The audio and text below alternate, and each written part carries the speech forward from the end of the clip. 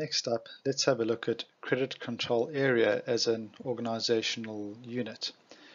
A credit control area in SAP manages the credit exposure for your customers. So credit checks and credit limits are all managed in a credit control area. Now when you define a credit control area, one way to think about it is that one or more company codes can be assigned to a credit control area. So depending on your company's policy and whether you manage credit on a centralized or decentralized basis or a mix of the two, is really going to lead your thinking about how you think about the credit control area. But the main takeaway is that this manages the credit exposure for customers. So let's have a look at to see what the field looks like. So in SAP, it's a 4-character alphanumeric field, and you'll see here from the test system, basically the credit control area is kind of mapping one-to-one with company code in a lot of different cases here. It's not my personal recommendation to go one-to-one with company code. I would prefer a one-to-many, but we'll have a look at that in more detail now. But in the system itself, you'll see that credit control area is a 4-character alphanumeric field. And what we're going to do is we're going to go into the IMG, go into the configuration, and just see what that looks like. So as this is in the IMG, we're going to go to SPRO for configuration. Hit the IMG, use the reference IMG, and again this is going to be under the enterprise structure and under the definition side, financial accounting, and you'll see that credit control area is at the top over there under company. So define credit control area. You'll see these are the credit control areas here, looking similar to company codes, but these are in fact credit control areas. And you can scroll up and down, you'll see there's quite a few in the list here, and you can see there's a mix of alpha and numeric in the list. So FR001, US01, this is a type of numbering convention that I personally recommend to do credit control on a country basis. So let's have a look at one of them. If you go into it, the main idea is you specify the currency, the update rules, which is from the way you interact with SD billing, and the fiscal year variant. So the update is for like delivery and billing information as an example, or open sales orders. So the definition is really up to you internally. We'll look at some options now, but basically, personally, I do prefer a country ISO code option versus a company code option.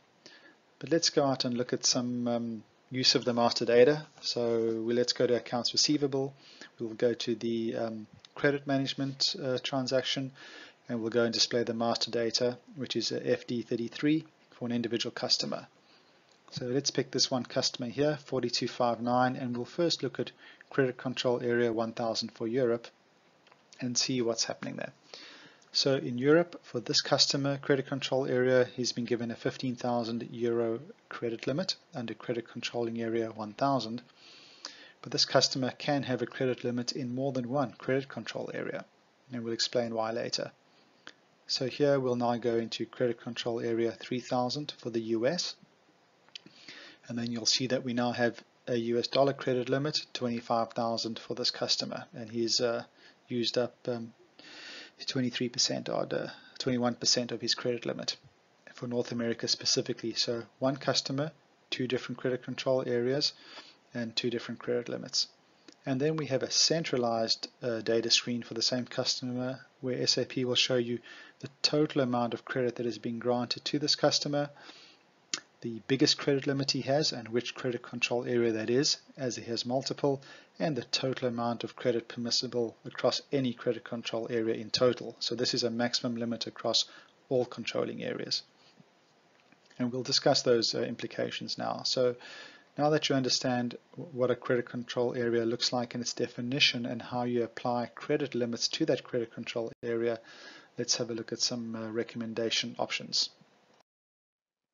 So one option that I find works pretty well is defining credit control area one-to-one with a country ISO code, so that you can manage your credit risk on a per country basis. So the rationale here is that customer credit and contract terms are usually tied to a country's local legislation and currency, so centralizing credit control on a country level is appropriate in this case. So for example, even if you have multiple legal entities or company codes, and they have the same customer or multiple customers, the credit terms that are applied in the US as a country are normally pretty universal for various contracts, the way you would chase up a bad debt or demand payment. Also, large international customers often have independent credit rules, limits, and risks in each country, and they do manage credit on a country basis, not on individual legal entities. Because if you have a large customer who has multiple, and you do business through multiple company codes, you would still want to manage the credit risk in exposure in total, for instance, in the US for that big customer. If you manage each company code at a time, you have a harder job getting the big picture versus doing a country level. You get a picture in the total exposure in that country and currency. But even if you go this route, this does not prevent a customer being assigned a total maximum credit limit across multiple credit control areas. So the idea here is that even if you have a many-to-one mapping of company codes to credit control area, i.e. many US company codes all maps to one US credit control area, you can still maintain a maximum credit limit across all of the credit control areas that that customer belongs to. So you get the control, but you also get a centralized view per country as an example. I would not recommend having a group that spans countries, because then it's going to be difficult to manage credit risk across multiple countries in an effective way.